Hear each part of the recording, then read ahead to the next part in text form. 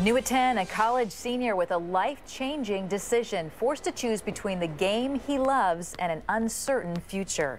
There are moments in life when the stakes couldn't be higher, and dreams are either made or crumble. Tonight, KTVU's Scott Reese introduces us to a student at Santa Clara University who faced a decision that would test his character and determine his destiny.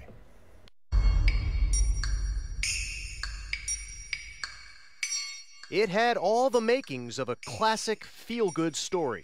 Andrew Papenfus, student manager for the Santa Clara basketball team, transfers to a small school in Hawaii because he wants to actually play.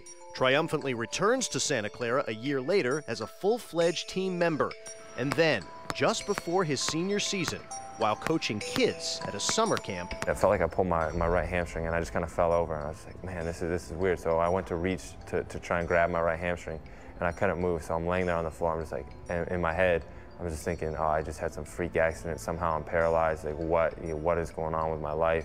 What was going on was a seizure, seemingly out of nowhere, a symptom of an unthinkable diagnosis. A group of doctors comes in, you can see the concern on their face, and they're just like, your scan reveals that you have a brain tumor. Blink of an eye, you're going from, a great time coaching kids to all of a sudden, now you have a brain tumor. So it's within a matter of a few hours. It's pretty crazy. We've had all sorts of injuries and afflictions and things happen because that's the human element, but this was one where it was a little new. We were just all trying to patiently wait for what the results were, and if he would even be able to play basketball, but more importantly, if he was going to be okay.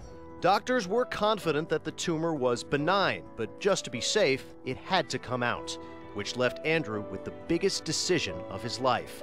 He could have the surgery immediately or delay it until after the season he had waited so long to experience. I probably sat on the decision for 2 months before I made it. I just kind of came to the conclusion that my longevity, my health, and academics are my first, and then basketball is kind of third on my list. And I figured, what's 1 year of basketball for 20 years of life?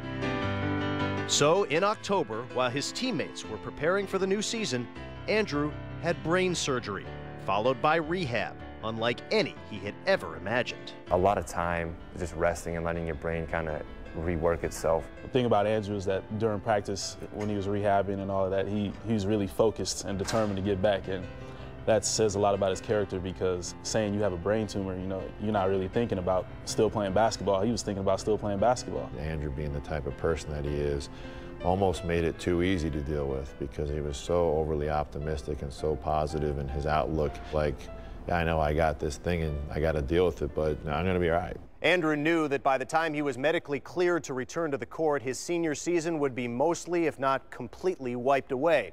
So he set an ambitious goal: to be in the starting lineup on senior night in his final game here at the Levy Center. Let's go Broncos!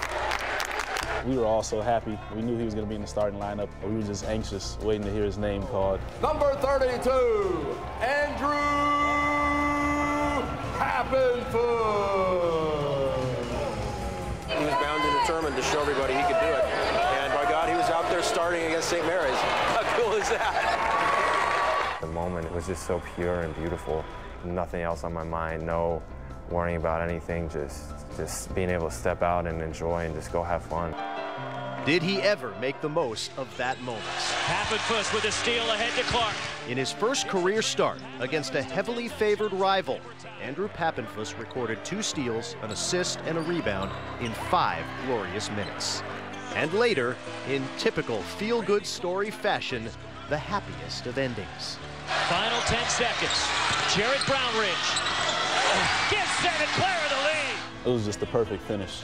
After the shot, I wasn't even thinking about the shot. I was just thinking about all the seniors, mainly Andrew. It's just something special for him playing his last game and going through everything that he did all year to be able to get the win here at home. To see it come full circle in such an amazing way, especially at home on senior night, you really couldn't ask for a better situation. It's a memory that I'll never forget.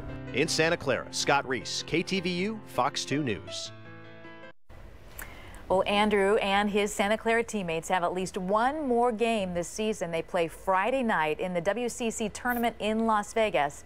Tip-off is at 8 p.m. and we wish them all the best. My gosh, I lost count of how many times I got chills during that story. That was just wonderful. I read something about Andrew. They say this isn't a kid who sees the glass as half full. This is a kid who sees the glass as 3/4 full. And everything he's gone through, and then to be able to come back and play the game and living life to the fullest. And listening to his dad say, hey, how cool is that? He's out there starting. That's awesome. Inspiration, yeah.